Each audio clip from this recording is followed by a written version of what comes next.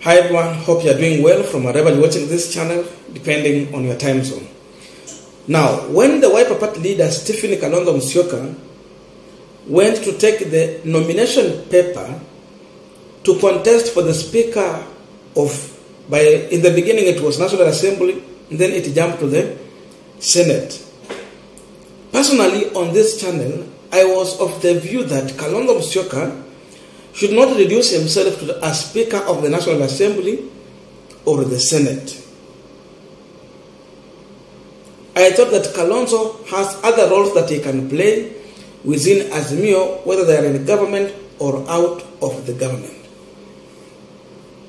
But Kalonzo went on, he proceeded, he took the paper, and he returned the paper, meaning he already had signed and he was ready to contest for the position of the Speaker of the Senate. So that's the National Assembly kwa Marende. But we understand very well that Azimio had numbers in the National Assembly, but in the Senate, of course, there was a difference of, was it 2 or 1 senator there? And so, in this contest, we were waiting to see how the Senate was going to vote, if they will throw their support behind Kalonzo Musyoka or the Kenya Kwanza candidate, Amason Kingi. But before the voting happened, the clerk and the Senate came out with an announcement or a notification that finally Kalonzo Musyoka has decided to withdraw from the contest of the Speaker just few hours to voting. And that prompted the Azimio la Umoja senators to walk out of that chamber. In fact, not all of them walked out, but while they were ODM na Wiper, they walked out. Watch this video shortly, and after this, we want to continue with this conversation to understand why Kalonzo Musyoka withdrew from this race. Honorable Senators, pursuant to Standing Order number 8, a candidate may, by written notice to the clerk, withdraw his or her candidature before a ballot is started.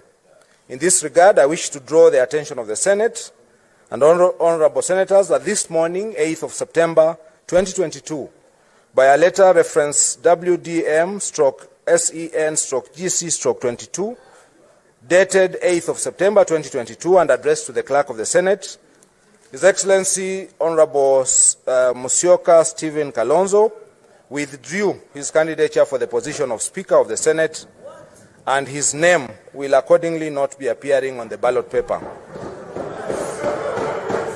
Honorable Senators,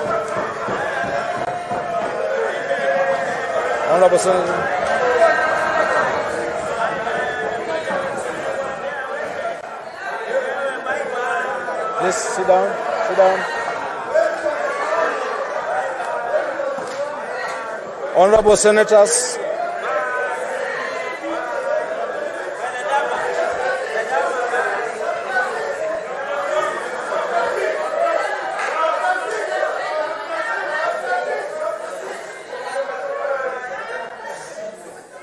now we are continuing with the panel discussion, but just a quick request. You might be watching this channel, but you're not yet subscribed, so my humble request, please consider subscribing so that another time, once we release a video like this one, you will always get notified. Again, to all our channel subscribers and the anyone who comment, I must say thank you so much for your unconditional support. Again, I'm requesting you to give this video a thumbs up so that YouTube can recommend our videos to more viewers. Back to our discussion. Now, first of all, before we go to the issue or reason why Kalonzo withdrew from the race, I had two things in my view why I was feeling that it might not sound well for Kalonzo Musyoka to go and contest for the Speaker of the National Assembly. Because the first question I asked myself was that since Wetangula is contesting for the Speaker, Amason Kingi is contesting, and we know Amason Kingi is the party leader of the PA party. Senator Masika Wetangula is the party leader of Ford Kenya. And the question is, once you become the Speaker of the National Assembly, then you should not play partisan politics. That means you should not hold a position of maybe a party leader. So up to now, sijui for the Kenya party inaenda kuwa na which party leader. I don't know also what is going to happen in the PA party. Who is going to be the party leader of PA party? So I was looking on this scenario and then I was trying to compare. Okay, Wetangula can decide to go that route because he has only 7 members of parliament. Though with a good number of MCS, 2 governors, and 1 governor, not 2, 1 governor and a senator. But the question is, now we are talking about Kalonzo Musyoka, who has a party that is a parliamentary party, Wiper party. Because Wiper has managed to get 26 members of parliament, 24 members of parliament, they have 3 senators, they have 3 governors. This party has qualified to be a parliamentary party in the Republic of Kenya. So why do you reduce yourself, being a party leader of such an instrumental party, to a speaker of the Senate, not even a National Assembly? Who was going to be the next party leader of Wiper party for that period of 4 years?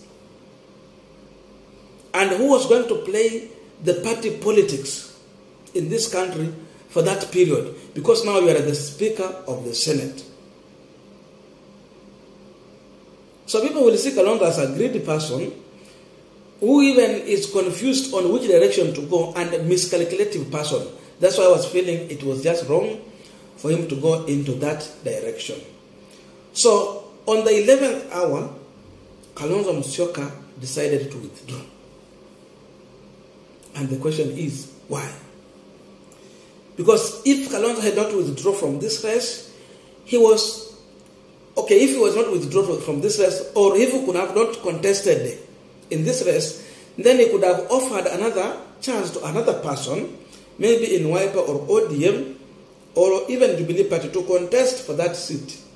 Whether you are losing, lose honorably, or whether you are winning, the same way Marenda did it. The first obvious reason would be that maybe Kalonzo realized that they don't have enough numbers. But the question is, did he just realize at the 11th hour that they don't have numbers? Or did not know from the word God that they did not have enough numbers? The difference was 2 senators. Why did he withdraw at the 11th hour rather than giving an opportunity to another person? Was it a plan to sabotage the Azimio? Or what was the reason behind this? Because seemingly, the senators, the way they walked out is like they were not aware. And if they were aware, then it was stage managed to happen that way. So that's the obvious reason, lack of numbers. Number 2, could it be a sabotage? And I want to read a post from one of the supporters of Azimio, what he shared on the Facebook. His name is Marigiri. I've been following so closely. And this is what Marigiri posted. Developing story. Today evening, all Wiper Party MPs voted for Wetangula as Speaker and will vote for Gladys Bosiolei as Deputy Speaker. Earlier morning, Kalonzo Musyoka secretly withdrew his candidature for Senate Speaker post without involving some Azimio senators. Close sources inform me that tomorrow Kalonzo is likely to sign a post-election coalition agreement with Ruto's Kenya Kwanza. In exchange, Kalonzo and Wiper will be given 2 cabinet secretary slots, that is devolution and foreign affairs. Interesting. That is Marigi's views. So we don't know, but according to him, that could be the reason behind this. Now, why is Kalonzo Musyoka being referred to as a watermelon every time? Even during the formation of Azimio, Kalonzo played the watermelon tune. He just came in at the later hour because he was pushing Martha Karua should go for the Speaker of the National Assembly, and for him, he wanted to be the running mate. Or Karua to your Prime Minister position. Yes, we understand Kalonzo, in terms of delivery, he played very well. He has delivered immensely to the Azimio la Umoja. But sometimes Kalonzo normally make wrong decision. At one point, he succeeded 207 kupita katikati akakuwa vice president. And it's like Kalonzo has never stopped playing the same games. I can agree with Marigiri because we know the same Kalonzo Musyoka in 2017, he went to an agreement with President Uhuru Kenyatta and the Wiper Party. They signed an agreement with the Jubilee Party to be part of Jubilee government. Kwa nini alikimbia huko? When Raila went for handshake, he went for the same handshake. But Mudavadi and Wetangula took a back seat. They never went into those coalitions. So sometimes he was doing it because Raila has already done it, so that he's not left behind. If he did that, what will stop him from going into an agreement with them? William Ruto. And how did the Kalonzo Musyoka, how did the Wetangula manage to get those huge numbers? More than 200 votes against Marenda, who got 130,000. How many members of parliament does Azimio have? Remove even the UDM members, who are about 8. How many does Azimio have? If you remove those 10, then we can say, okay, 130 to 140. So the other ones, when you talk about, to some extent, he is right. Some of the Wiper Party might have voted for Wetangula. Nawala were independents. That is another possibility.